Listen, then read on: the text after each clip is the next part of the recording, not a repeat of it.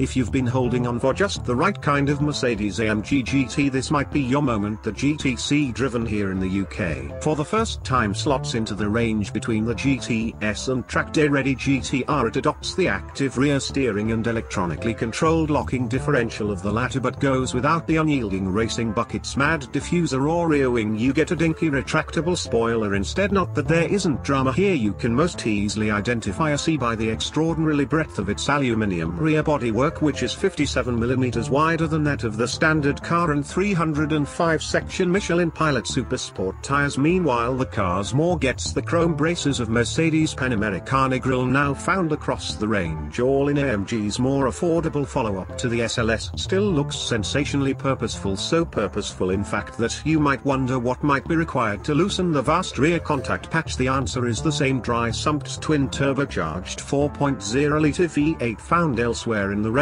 For the C, it develops 550 bhp, bridging the gap between GTS and GTR, and outgunning Porsche's 911 Turbo. This 7,000 revolutions per minute M178 engine remains a spectacular device, slow on lag, linear in delivery, flexible and above all brash and booming in its more aggressive maps. Selectable via Mercedes' familiar drive select rotary control, it may well prove too theatrical for some, but for others that'll be reason enough to buy the car. It's old school AMG, and along with the abrupt pillbox view through the windscreen, the sheer girth of the cabin, a high scuttle and tires that function as huge echo chambers on anything other than a perfectly surfaced road, the GTC represents a sensory assault matched by few, if any, of its rivals. It means that although this car will devour big mileages, you'll feel them in a way you wouldn't in, say, an Aston Martin DB11, which in V8 guise shares the same engine as the GT. There is simply too much noise for properly relaxed progress, and a mixed test route also returned only around 16.5 miles per gallon, even with the car's 75-litre fuel tank. That makes for a range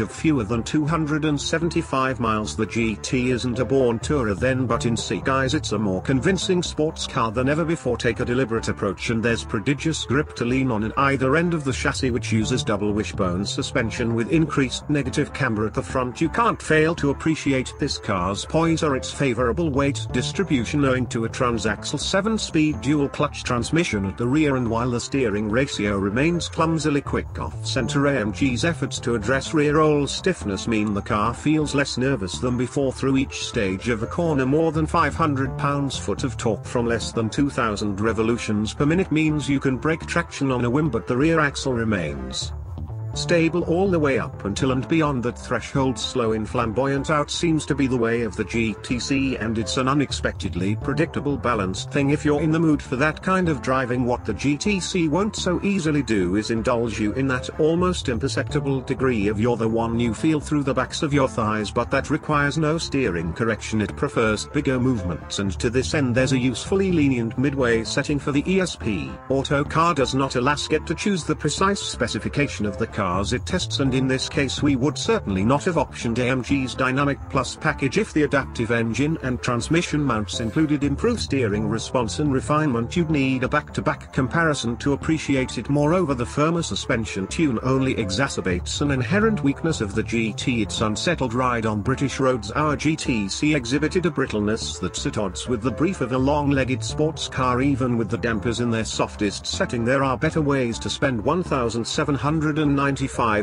and given this car's unsuitability with circuit work, the same can be said for the £5,995 carbon ceramic brakes. Although the gold calipers do sit like jewels behind the spokes, the GTC feels anachronistic, but on its own terms. The instruments are analog, the bonnet endless, and that brute of an engine still dominates. As a result, falling for its distinctive charms is the work of a moment.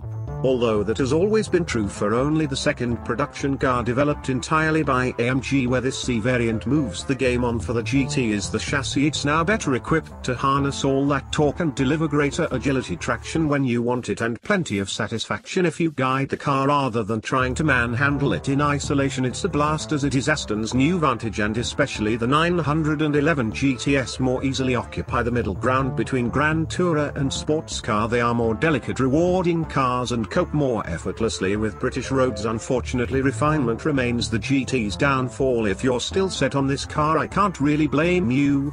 But there is a midlife facelift due later this year that would be worth waiting for. It's expected to bring a mild increase in power and the digital cockpit found in the new CLS, but don't expect the ride to be transformed. Where Surrey, UK. Price £129,945 on sale now. Engine V8 3982cc twin turbo petrol power 550 bhp at 5,750 to 6,750 revolutions per minute. Torque 502 pounds-foot at 1,900 to 5,750 revolutions per minute. Gearbox 7-SPD dual clutch automatic. Curb weight 1,700 kilograms. Top speed 197 miles per hour. 0 to 62 miles per hour 3.7 seconds. Fuel economy 25.0 miles per gallon. CO2 259 grams/km. Rivals Porsche 911 GTS, Aston Martin Vantage.